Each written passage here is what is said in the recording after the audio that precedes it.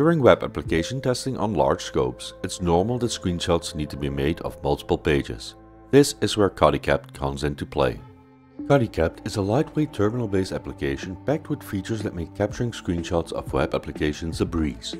In this tutorial, we'll dive into the depths of Cutycapt capabilities and teach you how to automate capturing screenshots. Cutycapt is not installed by default in Kali Linux but can easily be installed using the apt by running the command sudo apt install Cutycapt. This will download and install the latest version of Cutycapt. Once installed, you can start using Cutycapt to capture screenshots.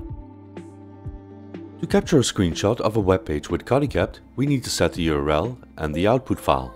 To set the URL, we can use a URL flag followed by a URL. This sets the screenshot target to a specific URL. A small item to be aware of is that Cutycapt requires the use of the equals sign. The next flag that we need to use is the output flag followed by a file name. Cutycapt is able to store various file types. The most common image files, such as JPG, PNG and GIF, are supported. There are, however, other file types supported. These other file types include PDF, SVG and TIFF, among many. We can look at the Cutycapt manual page to find more information on supported file types. Quite often, Cutycapt takes either a screenshot that is too low in resolution or too high. To combat this issue, we can use the min width and min height flags. These flags are set by default to 800 pixels wide and 600 pixels high.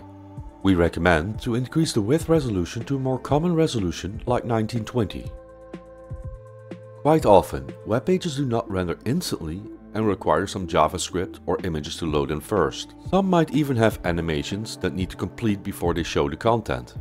To prevent Cutycapt from taking the wrong screenshots, we can use the delay flag.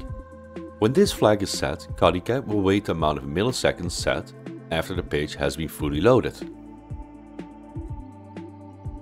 When we have many pages to take screenshots from, it's possible that some of the pages might not respond.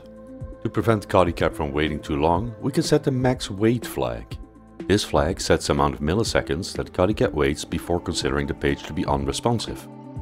If you like what you've seen so far, please leave a like. This tells us you like this kind of content. Sometimes we need to provide headers to our web application, either for authentication or to ensure that certain components of the page are loaded. Cutycapt allows us to send headers along. We can do this with the headers flag, followed by a header in a key value format. To change a user agent in Cutycapt, we can use a user agent flag. The user agent is used by web applications to fingerprint what kind of browser is connecting to the web application. Some applications require a specific user agent before they allow connections. If you need to test many different endpoints, you could use Bash to automate taking screenshots. This can be done with a one-liner that reads data from a file named scope.txt. That file contains the websites that we need to take screenshots of. We then iterate through the file with a for loop that runs Cutycapt on each item in the file. You should now know everything to be able to use Cutycapt to capture screenshots for web application testing and documentation.